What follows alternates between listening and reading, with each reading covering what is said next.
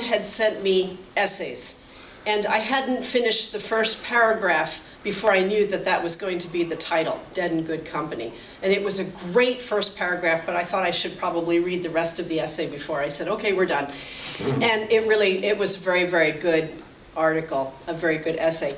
And our purpose for the book was to show a different side of a cemetery, as a place of life, as a place of regeneration, as a circle, as opposed to a final burying ground. As John said to his point, that a cemetery is a cemetery, and it isn't, because Mount Auburn was America's first landscape burial ground in 1831, and the goal at that time was to change people's concept of death.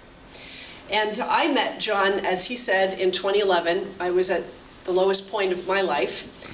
I had to become a reluctant caregiver to my mother, who had early dementia and moved to Massachusetts and had been a lifelong hoarder, and things really got bad, and then they got worse, and even worse than that. And I was an executive, and I'd lost my job, and so things were pretty bad. I was very desperate for finding things to do to help my mother, and so we took a trip to Florida to meet her childhood friend. And after lunch, we went to a wetlands called Wakotahachie. And we were walking, and there was a man photographing herons. They're very, very close. And wouldn't you know, nothing happens by accident. He was from Massachusetts. And so he started talking to me. He started talking, I didn't say anything. And then he asked about Mount Auburn Cemetery and had I gone, and there are owls, and owls are my favorite bird, and one thing led to another. And so he gave me some names of people, and I contacted them when I returned, and I called John, and he responded, and we met at the cemetery. And I remember thinking that anyone who suggests meeting at a cemetery for the first time has got to be a really interesting person, because I didn't know much about Mount Auburn Cemetery, but someone says, oh, let's meet at the cemetery. You think, gosh, what am I getting into? And we went to look for the owls, and that began a new phase of my life. And it was interesting because a lot of people were worried about me. I'd spent a long time building my career now. I didn't have a job, but what do you do all day? I go to the cemetery. And I said, but they're owls, owls. And you know, like, okay, whatever.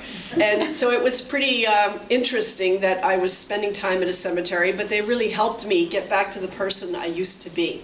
And one adventure led to another, and within a year I got the same job that I had that I lost as a regional manager, back in the air and back flying. And we've had many adventures since, and now I've gotten so addicted I go to Trinidad and Belize and Guatemala and Costa Rica looking for birds.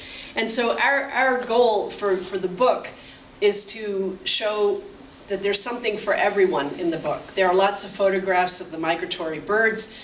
Mount Auburn Cemetery is one of the most important places for birds in Massachusetts. It's a spring migrant trap. There are lots of other mammals there, and it's a very, very beautiful place, so that you can be contemplative, appreciate life, and also appreciate the circle of life and the raptors and the prey and the birth and the death as a circle. So thank you very much, and we're going to continue with our program tonight, and we have two of our contributors, so you'll get a lot of variety and see a lot of pictures. Thank you.